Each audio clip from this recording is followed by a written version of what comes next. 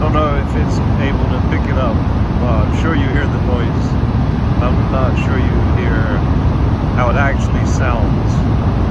But I don't know. When I was a kid in England, we used to have space heaters that were about the size of a small fridge, and they would have these ceramic bars in the front, and it would burn, I don't know what kind of gas, I guess natural gas or propane, and you would hear a little kind of you could hear the flame burning.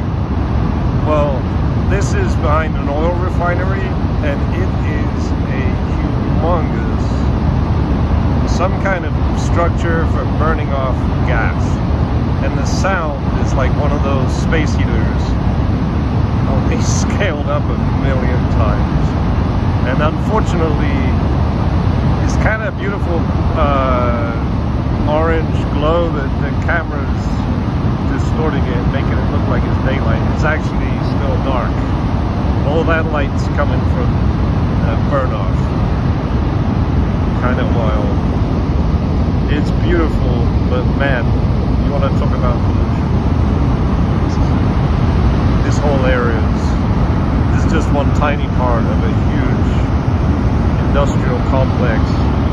If you go on Google and look up Lake Charles, Louisiana, it's going to be impossible not to see the industrial areas. It's just a huge part of the city.